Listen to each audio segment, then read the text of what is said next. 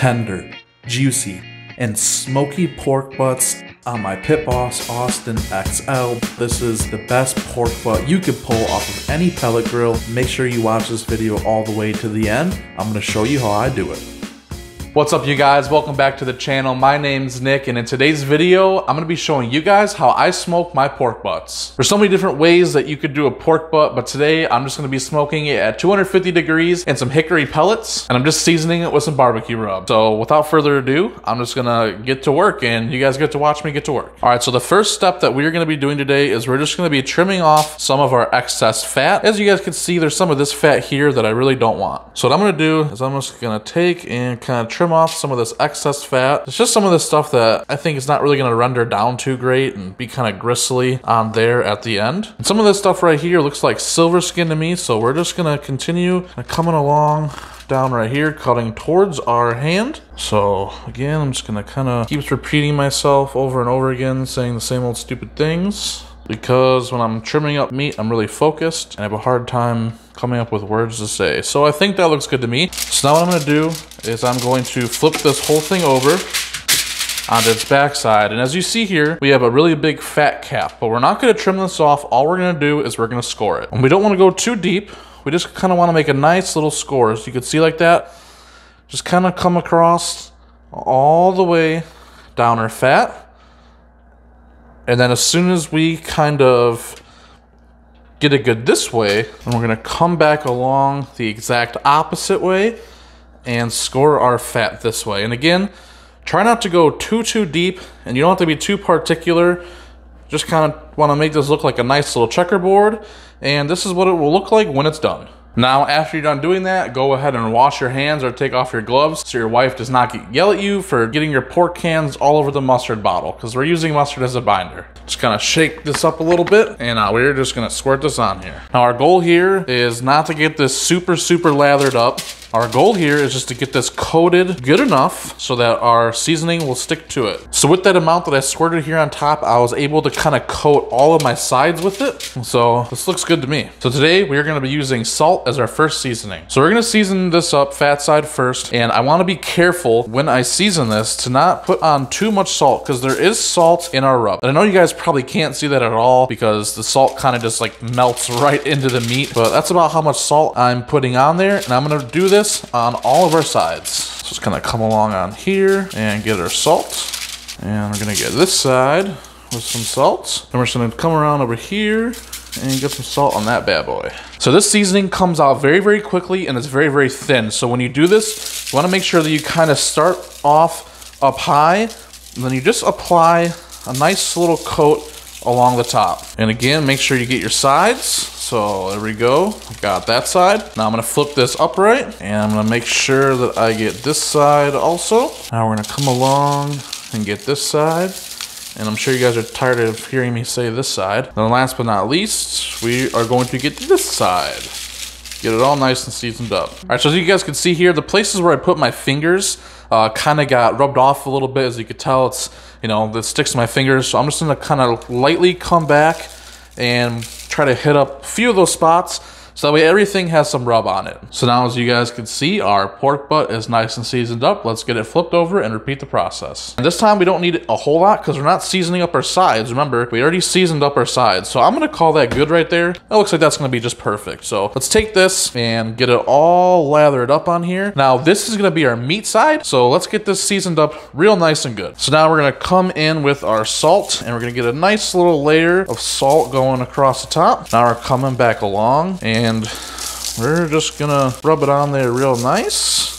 And now I'm just gonna give this a good little pat. And now what I'm gonna do is I'm just gonna try to find the spots that I think look a little weak on seasoning and hit them up one more time before this actually goes out on the smoker. So this looks pretty good to me. I'm gonna go ahead and fire up my smoker. I'll see you guys outside. All right, so we're out here at the Pit Boss Austin XL. I already turned it on. I got hickory pellets in here. I turned it up to 250 degrees. We're gonna smoke at that temperature throughout the whole entire cook. All right, so I'm gonna open up this bad boy. As you see, it's smoking real nice. And I'm just gonna pick this up. And as you guys can see, I am putting this fat down. And I'm putting this fat down for really no good particular reason. That's just what I'm deciding to do. And Yeah, this looks really great to me.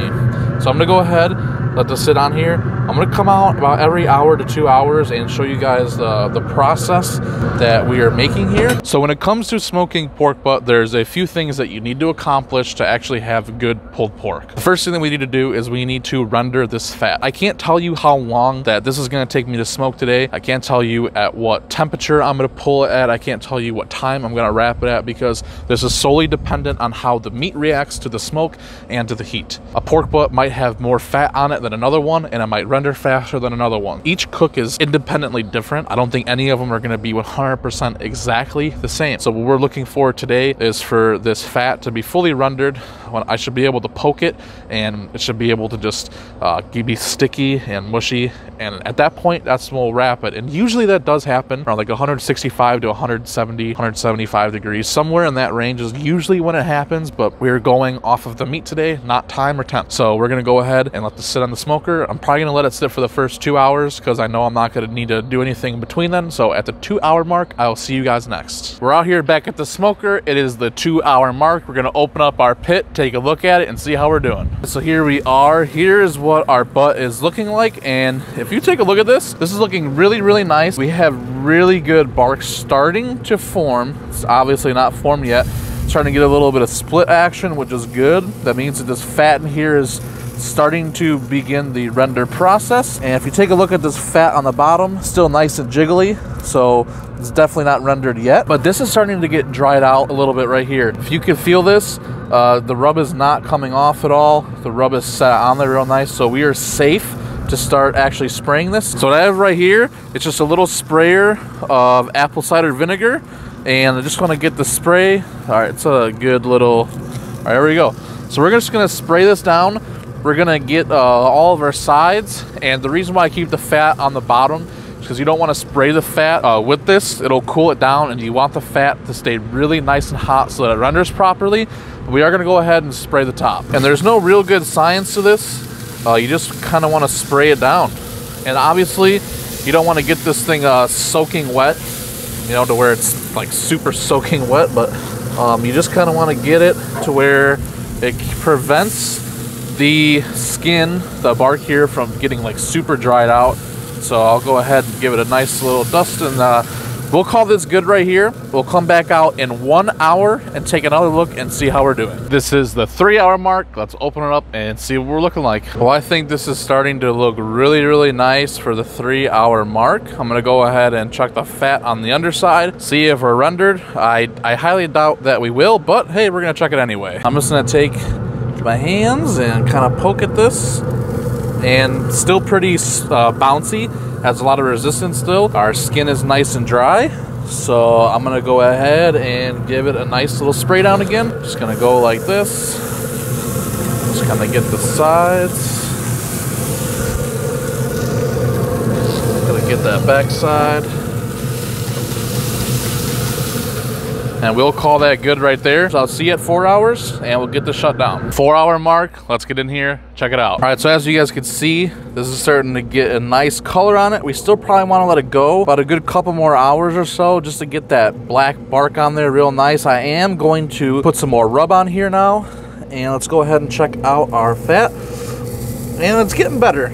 It's most definitely getting better, but it still has quite a bit of a give to it when I push into it. Rather than letting it just like kind of melt in. That's when the fat is rendered, is when it's melted. So I'm gonna go ahead and put some rub on. All right, so I'm just gonna kind of come in here and just kind of go over some of the spots that, you know, some of the rub is starting to disappear. Just get like right in these little cracks. And this really isn't necessary. It's not gonna matter at all when it comes to the flavor. The only reason that I'm doing this is because I'm making a YouTube video, and if this doesn't look super pretty, you guys don't click on it. And so I want this to look super pretty. Like if you're maybe in like a competition, you do this, but if you're just at home, absolutely not necessary. So it is getting a little dry. I just put seasoning on there, so I don't want to get it too wet. Just gonna spray that down. Get her sides. Get this back side in here. We're getting closer to wrapping, but we're not there yet. We need the fat to be rendered.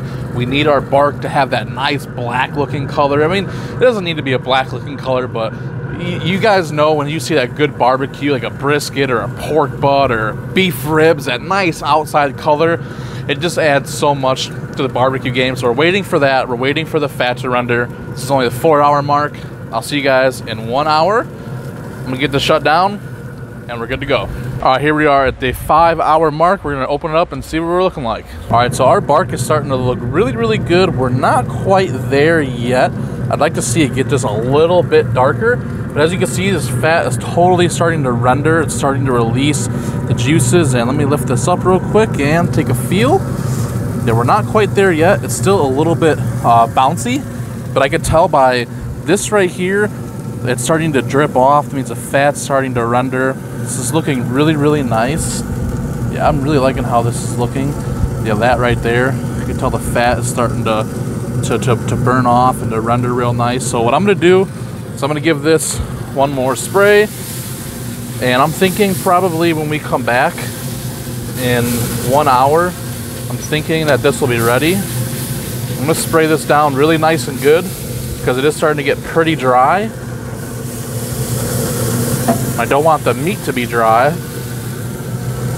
That's nice and good. So I'm gonna go ahead and get this shut down, and when we come out in 1 hour, the 6-hour mark, I think we'll be pretty close to wrapping. But if we're not, we'll let it keep going. The meat will tell us when, not time. So we're gonna get this shut down, and I'll see you guys at the 6-hour mark. All right, guys, we're at the 6-hour mark now. We might be wrapping it. Let's open it up and take a look and see how we're looking and make the decision. So as you guys can see here, we got a really, really good bark going on. It's starting to look really, really beautiful. I'm just gonna go ahead here and lift this up. I got my spatula with me now because things are probably getting really, really hot in here. So I'm gonna lift this up and give it a poke. And it's still kind of resistant. So I don't think our fat is completely rendered yet, and I'm just gonna go ahead and poke this, and it's looking like we are getting close to 160, so we're definitely gonna need a wrap soon. But honestly, I'm gonna let this go for about another 30-45 minutes, and then we'll make our decision then. All right, so we're here at the 7-hour mark now. I actually went ahead and skipped the 6.5-hour mark. I took a quick peek at it. Thought it needed a little bit longer, but it's been 7 hours now. We're gonna get the temperature and look at the bark, check the fat, all that. Let's get started. All right, so as we can see here, this is looking absolutely beautiful. This bark is looking really, really great. I can tell that this fat is getting nice and rendered. We're gonna get it wrapped up and we're gonna put it back on the smoke. All right, so don't freak out over my wood right now. It's really windy, just trying to keep it shut. So when we wrap this up, I want to make sure that we wrap this up really nice and tight. So I'm just going to take and press along the sides. I'm going to move that piece of wood. And what I'm going to do, I'm going to fold this side up. I'm going to fold this side up. I'm going to spin it this way. And now I'm going to close it off just about right here in front. And then I'm going to take and I'm going to fold this back like that. And that way I know that it's really nice and sealed, and if I need to open it to check the temperature, I could fold it out, open it up like this. So this is closed up real nice. Let's get that crunch back up. Let's get it back on the smoker. My goal today is to get this to be extremely probe tender. So I'm gonna put this back on here now, and I'm gonna nestle this off to this side over here because this is the hot side of my smoker. So now we gotta shut down. What I'm gonna do next is I'm just gonna let this run for about maybe 45 minutes. I'm gonna come out, I'm gonna poke it just to get what temperature is at. If you guys have a probe, this is where you would insert it in there and kind of wrap it up around that probe. So yeah, thanks for sticking with me, guys, and I'll see you guys in an hour. We are now at the 8-hour mark. We've been wrapped for 1 hour now. Let's go ahead and see what our internal temperature is, see how easy our probe is going in and out, and we'll see if we're ready to take it off and let it rest. All right, so what I'm gonna do is I'm just gonna go ahead here and kind of very carefully move this so that way I don't rip the foil. And I'm using heavy duty aluminum foil. I have 2 sheets just to be careful because I've ripped these before. And as you guys can see, there's some like juices that are starting to pool down here, and if you rip this, it will spill out all those juices. This is help keeping our pork butt moist and tender. So I'm gonna go ahead and stick that right in there. And I don't know if you guys could see this or not, but it's starting to look pretty good here. It's still got quite a bit of a give in it. or 186 degrees. So I still think we might even have a whole other hour, 45 minutes, somewhere around there. Wow, we're feeling really good in here. We're at 190, 195 right here. So yeah, I'm gonna give this about another 45 minutes or so. And yeah, the thickest part, we're still looking at about 186 right there. So I'm gonna go ahead and wrap this back up. I think we need to wait about another 30-ish minutes or so, or something along that ballpark. I'll probably come back out, honestly, in about 45 minutes, because I know a whole nother 15 degrees. I don't think that's gonna happen in 30 minutes, but around the 45-minute mark, I think I'll have a better feel for that. And at that point, that'll be about the 8 hours and 45-minute mark. So I'll come back out at that time. So we're at the 8 hour and 45-minute mark. I'm gonna get this temperature read, and we're gonna see if we're hitting in that 200 range right when the meat starts to get really tender. So let's look at it. All right, so I'm just gonna kind of pull this out of here very, very carefully. I don't want it to rip on the bottom. And this is really hot. If you have gloves, this would probably be, you know, a good time to do that. Oh, it's really hot in there. Yeah, this is kind of probably feeling to me like we're gonna be getting real close here. And you can see that right there at 198, and it's starting to feel really, really nice. That's the bone right there. So we're gonna go on the side right here, 197, and right here in the small part, this small part's done right here. I mean, this feels like absolute money, but this big part back over here still needs, I would say, probably about a good 15 minutes or so still. I mean, I really don't want to just take it out because one part of it's done, but so I'm just gonna wrap this back up. In 15 minutes, I'm pulling it off. I'm not even gonna take the temperature. I know that the temperature will be fine. I've done this enough times to know that another 15 minutes and this will be good to go. So it was hitting right around 198, really, really close. In some of the fatter parts, it was on that 202 range and the thinner part of the pork butt, but I really want that the bigger part and the internal to be hitting that super tender. When I pulled the probe out, it had just a little, it's almost like it's trying to suck it in just like a little bit, and you want it to just slide right out and right in. That way, when you let it rest and it sucks in all the juices again, and then you go to shred it apart. And I know I'm fat, I like talking about food, but this is almost done. I'll see you in 15 minutes. All right, ladies and gentlemen, the moment you have all been waiting for, we're ready to take this off. Sadly, you're not gonna get to see what the inside looks like just yet, because when I take it off, I'm gonna let it rest for 1 hour. I'm not gonna put it inside of the cooler. I'm just gonna let it rest outside of the cooler. I don't need it to steam or anything like that. It's already in the foil, so it's gonna steam by itself in there. So I'm gonna let it rest for 1 hour. I'll see you guys at that point. It'll be 10 hours and we'll be ready to slice into this, dig into this, eat a whole crap ton of it, and go to sleep early because I'm really full. So we'll see you guys in 1 hour. Okay, we are back inside now, and this has been a total of 10 hours. We had it smoking for 9. The first 7, we just had it unwrapped. Then the next 2 hours, we actually had it wrapped.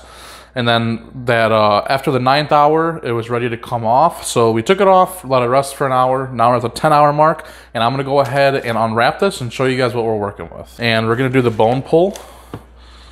See if we can't just pull this bone right out of here.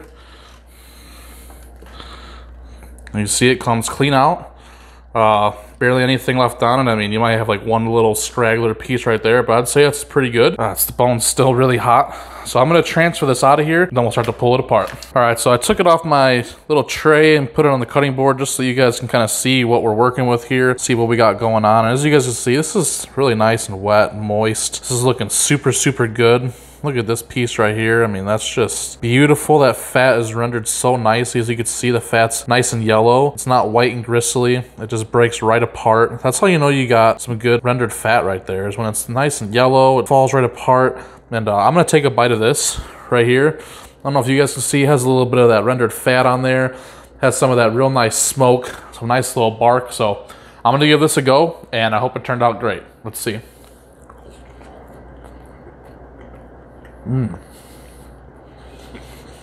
Wow. I did a good job. The last like 3-4 videos that I've done been like really short, easy smokes, things that's kind of really hard to mess up. It's been a little bit since I've kind of ventured into another big piece of meat. And it's always disappointing when you cook a big piece of meat like this and it's kind of dry or it doesn't have great smoke flavor in it. But when you smoke a piece of meat like this, it turns out good. It's very moist, which I like. The pork has good flavor. I think it's seasoned perfectly. I mean, just take a look at that bark. got some like epic little bark going on there. Has some really nice smoke in it. And so I'm just gonna go ahead and just put this up into like a little meat ball.